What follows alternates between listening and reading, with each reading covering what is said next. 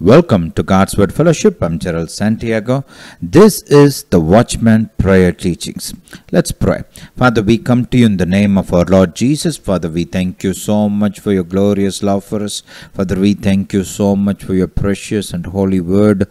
Father, we pray you teach us to pray. Father, we pray you teach us your ways. Father, we pray you grant us wisdom, knowledge, understanding, and revelation in your word, your love, and your will for us. Father, we pray that you grant us answers and solutions. Father, we pray you grant us word in due season. Father, we thank you so much for your mighty hand. Father, we pray you stretch out your hand to heal, and the signs and wonders be done by the name of thy holy child Jesus. Father, we pray your healing anointing drive out every form of sickness, every form of disease. And Father, we pray your anointing break every yoke, remove every burden, and break every chain. Father, we thank you so much you heard and answered our prayers. Father, in the name of our Lord Jesus we pray. Amen. Hallelujah. Hallelujah to Jesus. It's so wonderful to study about prayer. And as I have said, the assignment on this ministry is to teach on prayer. And that's why we have started the Watchman Prayer Teachings every Friday. So don't forget, every Friday we will be publishing the Watchman Prayer Teachings. Listen to them. It will strengthen your prayer life. It will help you to stand as a watchman over your life, over your family, over your churches, over fellow believers and servants of God and the nation, and whatever assignment God puts in your hand. You will learn how to be an effective, faithful watchman. Hallelujah. Hallelujah to Jesus. All right then, let's go to our text. We have chosen 3 texts for this particular series. There is a very reason behind that, like I explained in the previous message. Let's go and read them. Go with me to Isaiah 62. Isaiah 62, let's read verse 6 and 7. I have set, notice who have set? Who has done this? God Almighty. I have set watchmen upon your walls, O Jerusalem, which shall never hold their peace day nor night. It's a 24-hour duty. Right? The Holy Ghost may move upon you anytime. Right?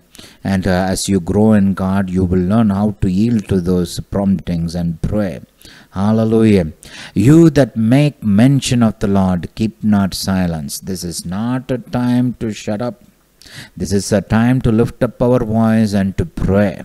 And God will hear and answer our prayers. You are a child of God. Hallelujah. And you have been given the privilege to approach God by our Lord Jesus, by the blood of Jesus, through the name of Jesus, by the mighty Holy Spirit. You have been made the righteousness of God in Christ Jesus. You can approach God boldly to receive grace, to receive answers. Hallelujah. Right? So this is not a time to keep silent. This is a time to lift up our voice and pray. Hallelujah to Jesus. And give him no rest. Some people think, I don't want to trouble God, man. God is saying, don't give me rest. God is not a man. He's not going to be, wearied and tired because you prayed too much. God is saying, don't give me rest. Hallelujah. Hallelujah to Jesus. Give him no rest till he establish, until he make Jerusalem a praise in the earth. So watchmen not only watch and protect, they also are involved in the building. Here the Bible is saying, till he makes Jerusalem a praise in the earth. A lot of building and glorifying is involved in this, in order to Jerusalem to become a praise. A lot of things are involved. Right? Not just protection, but also building, not also imparting. Many things are involved in this. Hallelujah.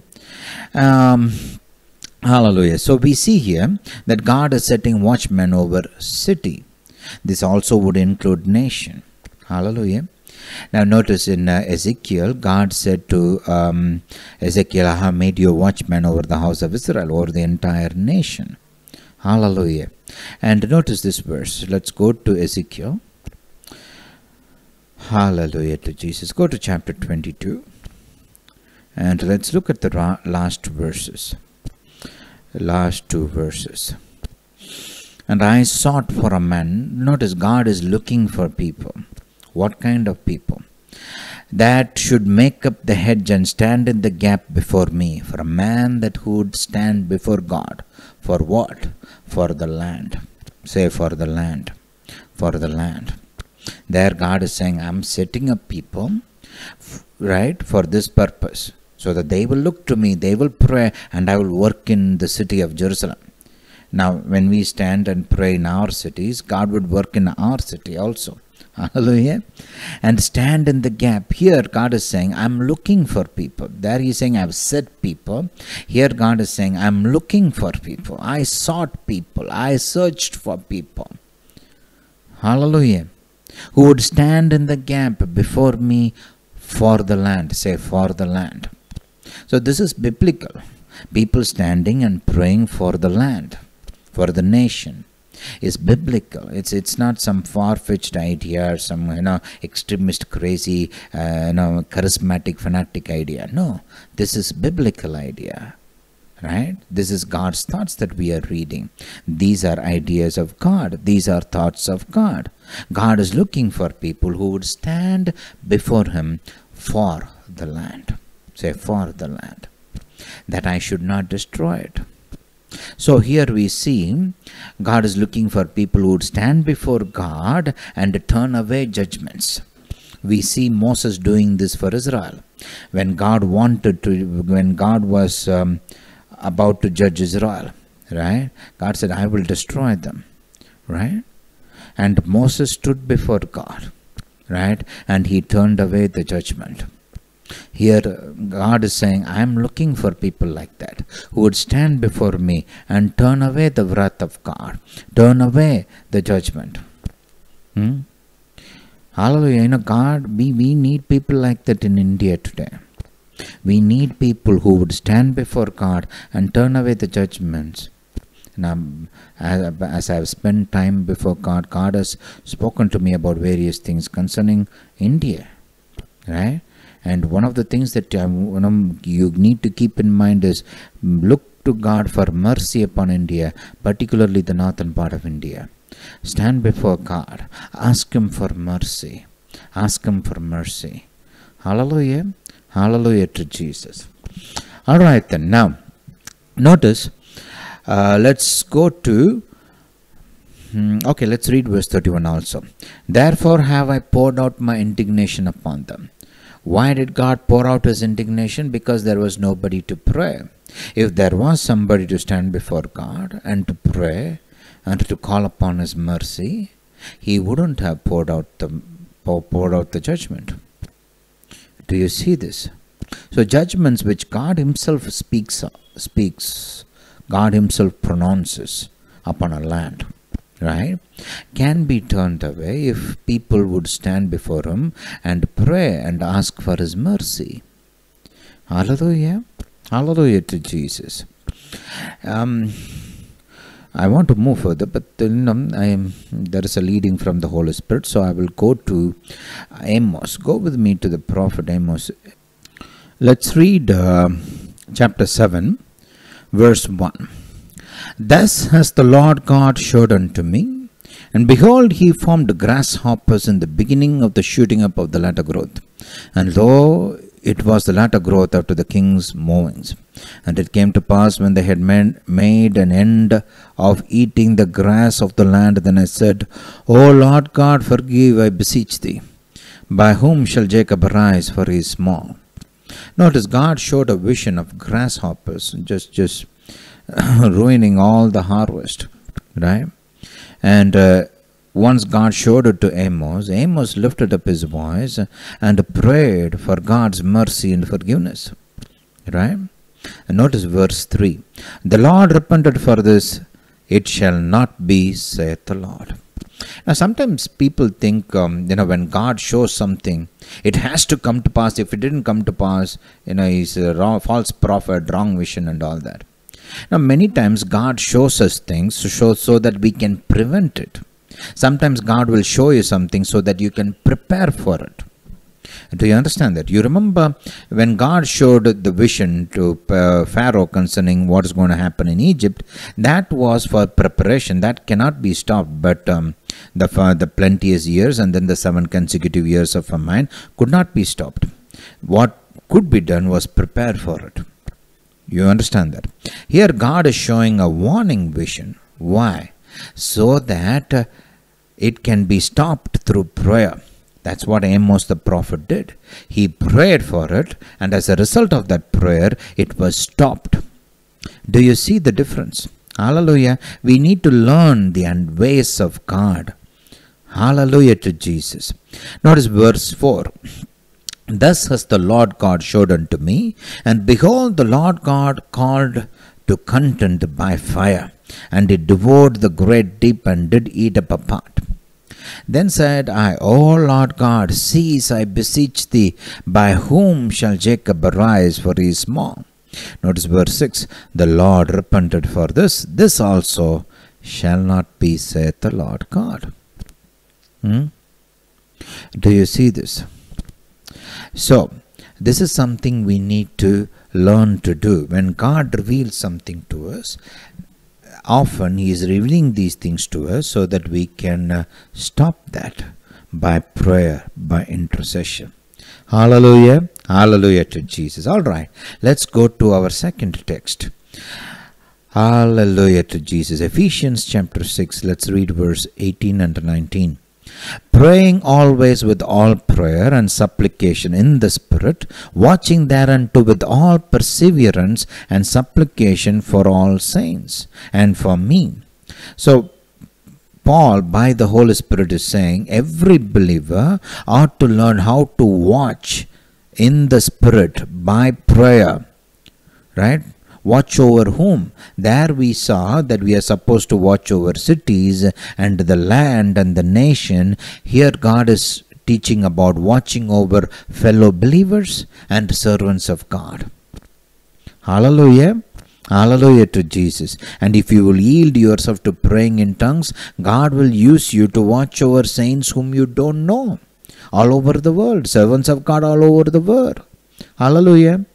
Last week we saw how the prayer of a woman who was in Germany was used to protect Reinhard Bonke, to stop his death and to raise him up so that he can continue serving God. Hallelujah.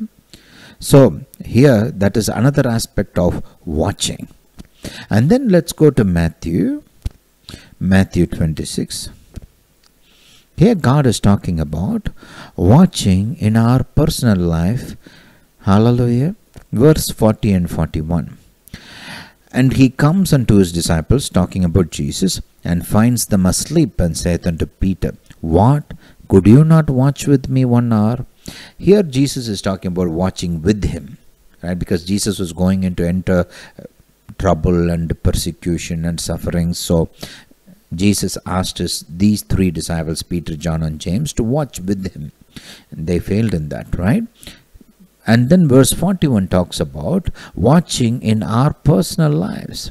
Watch and pray that you enter not into temptation. The spirit indeed is willing, but the flesh is weak. So notice this is talking about watching and praying in our personal lives. In our personal lives. Hallelujah. Notice Jesus is watching and praying to overcome a temptation in his life. Today I want to show you how Jesus watched and prayed. Hallelujah. Now notice what is Jesus doing here? Let's read from verse 36. Then comes Jesus with them unto a place called Gethsemane, and saith unto the disciples, Sit ye here while I go and pray yonder. Jesus knows by the Holy Spirit that he is going to be taken as a prisoner. See, the Holy Spirit is involved in watching and praying, right? Notice how Paul said, praying always in the Spirit, right? That's talking about by the Holy Spirit, right? Both Holy Spirit helping you to pray and also Holy Spirit directing your prayer. Hallelujah. Hallelujah to Jesus. Here Jesus knows by the Holy Spirit that he is going to be taken today, right? Hallelujah. If you go at the beginning of that very same chapter, Matthew 26:1, the chief priests, they were not planning to take Jesus captive on that day. They were not planning his arrest on Passover. In fact, they wanted to avoid it because they were afraid that a riot may happen. People all over Israel, including people of Galilee, where Jesus had huge amount of following, right?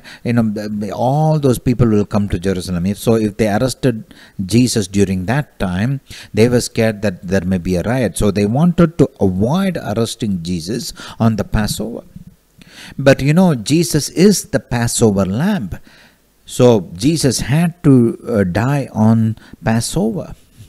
The Jewish days, they don't work like us. We normally calculate days. Some people, in their mind, the sunrise is the beginning of the day, sunset is the end of the day. Now, the 24-hour period starts at the midnight. For in the Western world, the day starts in the midnight, after 12 a.m., right? 12 a.m. to 12 in the night. But the way God looks at it, from Genesis, and that's where the Jews got it from, the day begins at sunset, right? For them, the day is from the evening of a particular day, when the sunset of a particular day, to the sunset of the next day, right? So the Passover began at sunset on this particular day. Jesus was arrested at the beginning of the Passover, and he was crucified, and he died and was buried before the end of the Passover day. Hallelujah. Hallelujah to Jesus. So Jesus is announcing here, look at this. Verse 2:26. You know that after 2 days is the feast of the Passover. The Son of Man is betrayed to be crucified. So Jesus knew by the Holy Ghost when he is going to be arrested and when he is going to be crucified. Notice the direction of the Holy Spirit, right? And then here, during the Passover supper, Jesus is talking about how Judas is going to betray him. And he even tells Judas, what you're going to do it quickly. Right? So Jesus is being directed by the Holy Spirit throughout this whole, evolving of the situation. Hallelujah. Now, look at verse 36. So, Jesus knows that what he is going to go through. So, he is going to prepare for it. Verse 36. Matthew chapter 26, verse 36. Then comes Jesus with them unto a place called Gethsemane, and saith unto the disciples, Sit ye here, while I go and pray yonder. And he took with them Peter and the 2 sons of Zebedee, and began to be sorrowful and very heavy. This is when he says, Watch along with me. Hallelujah. Now, verse 38. Then saith he unto them, My soul is exceeding sorrowful, even unto death. Tarry ye here, and watch with me. Hallelujah. Now, notice Jesus went and started praying. Right? Watching and praying goes hand in hand. You watch by the Holy Spirit. You are aware of what is going to happen. You are being prompted by the Holy Spirit. You are being led by the Holy Spirit. And you are praying in the Spirit with the help of the Holy Spirit. Hallelujah. Hallelujah to Jesus. Verse 39. And he went a little further and fell on his face and prayed, saying, O my Father, if it be possible, let this cup pass from me. Nevertheless, not as I will, but as thou wilt. Hallelujah. Now, we are not given the whole prayer, everything Jesus spoke. He prayed for an hour here, right? We are just given the gist of what he prayed. And Jesus repeated these prayers 3 times. So it stands to reason that he prayed for around 3 hours here. Hallelujah. Now, notice verse 42. He went again the second time and prayed, saying, O my Father, if this cup may not pass from me, except I drink it, thy will be done. Now we know from Luke, the angel appeared and strengthened Jesus. But he continued praying even after that. That's when the blood started pouring out of his pores, sweat pores. Hallelujah. So notice Jesus is watching and praying. And because he watched and prayed, he accomplished his assignment successfully. Jesus was given the assignment of producing the redemption for mankind. He is supposed to offer himself as the Lamb of God upon the cross. Jesus is being sacrificed there so that man will not be punished. Hallelujah. Hallelujah to Jesus. What produced the victory on the cross and through all the sufferings of Jesus? Watching and praying. Say, watching and praying. If you want to fulfill the assignment God has given you, you need to learn how to watch and pray. Right? First and foremost, you are a watchman over your life. You need to fulfill that properly. Hallelujah. If I don't watch and pray in my life, right, I'm not going to be successful in fulfilling other responsibilities. So we need to learn how to watch and pray. Notice this is a serious attack of the devil against Jesus. He is putting pressure on Jesus to walk away from the plan of God. Right? But Jesus overcame the temptation through watching and praying. Notice, go with me to Matthew chapter 4. One other significant incident that we are, that we know about by the Holy Spirit is this. Matthew chapter 4. Jesus was going to face the devil, right? The temptations brought by the devil in a very significant manner, in a very strong, focused manner. It's not that he was never tempted before, right? He lived here for 30 years, and we know from Hebrews that Jesus was tempted at all points like us, right? So it's not that Jesus never faced a temptation in his life before that. Obviously he was faced, with different temptations. But here there is a focused, strong temptation, right? And so notice verse 1 starts like this. Then was Jesus led up of the Spirit into the wilderness to be tempted of the devil. And notice the strategic location. Jesus was led to a wilderness. Wilderness is separate from all kinds of disturbance and all kinds of distractions, where Jesus could focus and pray. He was fasting 40 days and 40 nights. What was he doing there? Fasting, praying, studying the Bible. How do we know that? Because Jesus said, while trying to deal with the devils, one particular type of devil, Jesus said, this kind does not go by except by what? Fasting and prayer. Hallelujah. Hallelujah to Jesus. Now, notice how Jesus is connecting fasting and praying and your ability to handle the devil there. Hallelujah. Hallelujah to Jesus. In the same way, here, Jesus is going to face the devil in a big way. Notice how the Holy Ghost led him to fast for 40 days and 40 nights and pray. Hallelujah to Jesus. So when the tempter came, Jesus was ready again. Jesus was ready to overcome the devil. Jesus was ready to face anything the devil threw at him. And Jesus overcame everything successfully through the Word of God. Notice, but it involved fasting and praying. Hallelujah. Sometimes we ignore that part of it. Why was Jesus fasting and praying? To overcome this. Right? Sometimes we we focus only on the Word of God that he used. Yes, the Word of God is the weapon Jesus used, but the preparation was done through fasting and praying. Hallelujah. Hallelujah to Jesus. Now,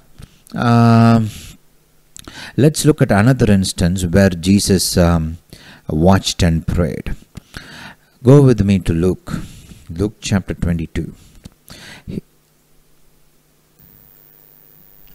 Luke 22, verse 31.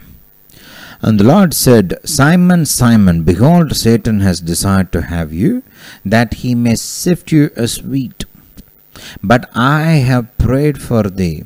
Notice the devil was going to come against a disciple who was given into the care of Jesus. God the Father gave his disciples into the care of Jesus. Remember how Jesus prayed in John chapter 17? Hold your hand here. Let's go to John chapter 17. John chapter 17. Here Jesus is talking about how he had kept the people who were given to him. Right? Notice 17 verse 6. I have manifested your name unto the men which thou gave me out of the world. He is talking about his disciples. Thine they were, and thou gave them me, and they have kept your word. Right? Hallelujah. Jesus said that he has kept them, and he has not lost any of them except Judas, the son of who was going to betray him, and he is going to destruction. Right? So every one of them, right, who were given to Jesus were kept by Jesus, protected by Jesus. How did he do it? Look at verse 11. Let's look at verse 12. While I was with them in the world, I kept them in your name. Those thou gave me I have kept. None of them is lost but the son of perdition, that the scripture might be fulfilled. So notice Jesus had the responsibility of keeping the disciples. Hallelujah. And one way through which he executed the responsibility is through praying for them. Hallelujah to Jesus. Luke chapter 22. Luke chapter 22 verse 31. Let's read that now. And the Lord said, Simon, Simon, behold, Satan has desired to have you, that he may sift you as wheat. So notice Jesus knew this by the revelation of the Holy Spirit. That's why Holy Spirit is so important in watching and praying. Hallelujah. Verse 32. But I prayed for thee. So Jesus got this revelation from the Holy Spirit, and based on that revelation, he prayed for Simon Peter, that your faith fail not. When thou art converted, strengthen your brethren. Notice, Jesus knew that Peter would fall. He would deny Jesus. But Jesus did not want him to get destroyed like Judas. So he's praying for him by the Holy Spirit. Right? And that prayer helped Peter not to go and hang himself. Right? Instead, he was bitter, he cried, he repented of his sin, and he was converted, and he went on to become a leader among the apostles. And he was used by God to strengthen his brethren. Hallelujah. Hallelujah to Jesus. You see, this is the impact of watching and praying. Notice how Jesus watched and prayed both in his life, right, for himself, to fulfill what God has given him, to obey God fully, to overcome temptations. And he also used prayer for watching over his disciples. Hallelujah. Hallelujah to Jesus. And we will study more about this in the coming weeks. But pray about this. Ask God to teach you about these things and use you as a watchman and teach you to watch over your life, your family, and your ministry or your job, your businesses, whatever has been put in your care, whatever God has handed over to you. Hallelujah. Hallelujah to Jesus. Watch over your city. Watch over your nation. Hallelujah. Ask the help of the Holy Spirit. The mighty Holy Spirit will help you. Hallelujah. I'll give you some examples from my own life in the coming days. I thought I will do that, but the teaching itself has taken time. So I will give you some examples of how God helped me to watch over my life, or the life of my wife, my children, my extended family members. I'll give you examples in the coming teachings. Hallelujah. Hallelujah to Jesus. Thank you so much for listening to the message. Share this message with other people. God bless you. Jesus is coming soon.